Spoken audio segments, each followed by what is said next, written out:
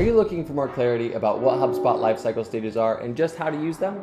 Then keep watching this HubSpot hack. Welcome to HubSpot Hacks, where we help you get more out of HubSpot.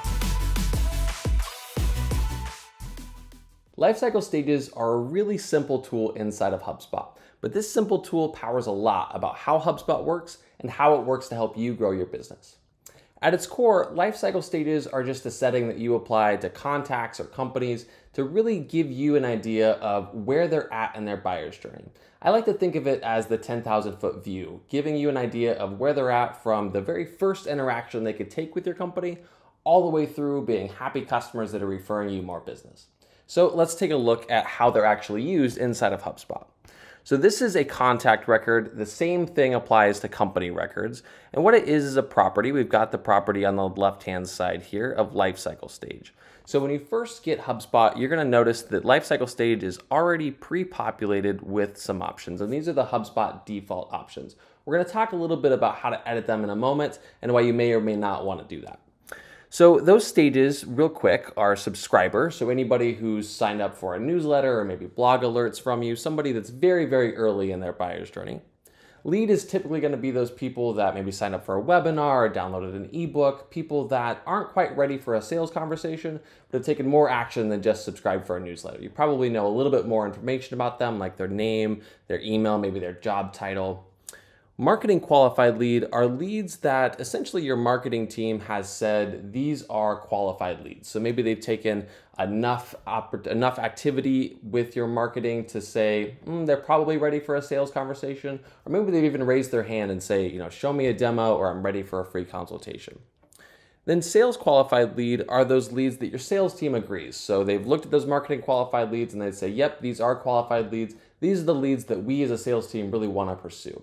This is also where a lot of your salespeople are going to put their cold prospecting or people that they're reaching out to. Maybe they met them at a trade show or something. Because again, those are people that your sales team said, these are qualified for me to take further activity to pursue them.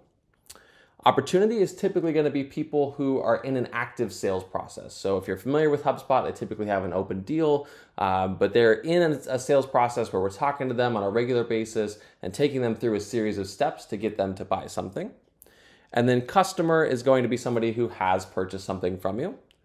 And then evangelist is something that is used in quite a few different ways by different people, but we like to think of them as happy customers that are likely to make referrals. And usually the easiest way to do that is to say, everybody that's made a referral, we're going to mark as an evangelist for us if they're a current customer. And then other is for everybody else. So those definitions may or may not line up with your sales process. And so HubSpot does allow you to edit them. So we're going to touch on that here. So in order to edit them, you'll go to your settings, go to objects and contacts, and you'll see this lifecycle stage setting. It's important to note that lifecycle stages, while they apply to contacts and companies, they have to be the same stages for both records. So where you're actually going to edit them is on the contact record, and then you'll see those edits applied to the drop downs for both contact records and company records. So we're on this lifecycle stage tab here, and this is where we see our lifecycle stages. So we can rename these, we can delete these, and we can add these.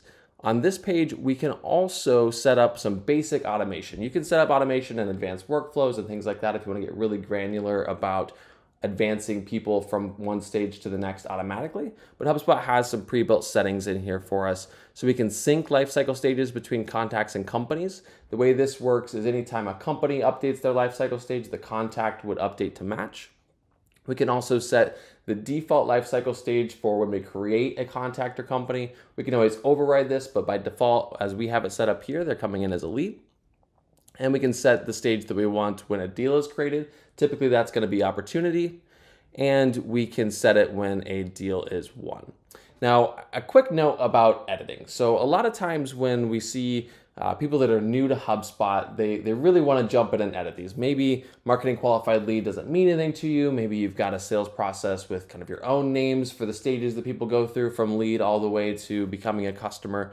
But we highly recommend to minimize the editing that you do in here.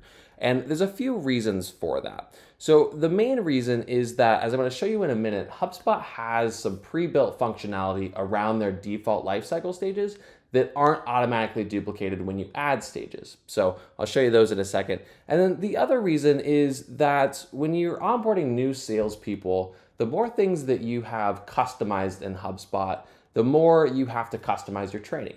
So for example, for lifecycle stages, if you use HubSpot's default stages and you use definitions for those stages that are very close to what HubSpot recommends, we can send them to a HubSpot Academy video or this video, and they can very quickly get up to speed on what your lifecycle stages are. However, if we were to customize all of them, now we've got to have a customized training or a customized documentation around what these lifecycle stages are and how to use them. So we typically recommend to use these stages as much as possible, but make sure that the definitions work for you. So maybe the definition that I applied to marketing qualified lead or sales qualified lead doesn't quite give you enough clarity or isn't quite accurate for how you have people progress through your buyer's journey. So what we highly recommend is to go through an exercise where you look at all these life cycle stages, apply your own definitions to them where necessary, and when you're using HubSpot's definitions, just document that as well. So we've got a nice list of documentation of exactly what these life cycle stages are for us and how we use them. With that said, there typically is going to be maybe 1 or 2 life cycle stages that you may need to add. One that we see all the time is the former customer stage. So what happens if maybe you've got a service or a product that is like a subscription or a retainer, something that you're working with contacts on customers on a long-term basis? What happens if they churn off? And we usually typically want to know who those people are very quickly in our CRM. So we often do add a former customer contact here. Now, I mentioned that HubSpot has some pre-built functionality for you for their default lifecycle stages that aren't duplicated for those edited stages or added stages.